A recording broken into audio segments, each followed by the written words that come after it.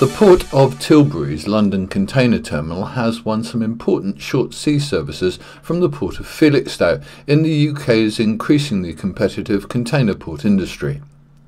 OPDR, headquartered in Hamburg, operates an owned fleet of 5 700 TEU container vessels, 2 Conroe vessels and some chartered vessels of around 800 TEU.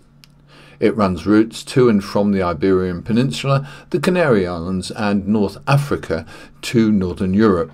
Starting in December 2013, 2 OPDR services will move from Felixstowe to Tilbury each week, bringing 200 new calls per year to the London Container Terminal, owned and operated by Forth Ports.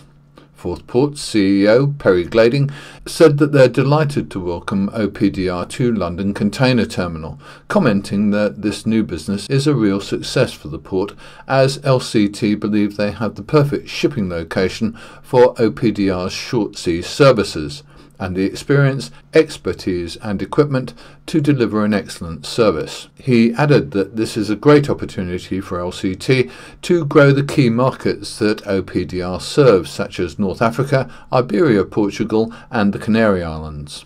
OPDR's 4 calls a week at Tilbury marks the first service gone to the Thames from Hutchison's Port's UK flagship port of Felixstowe.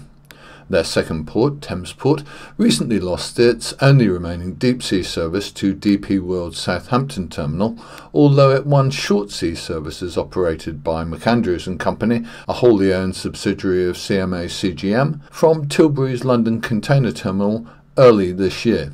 We'll bring you more on the UK's shipping industry as it happens.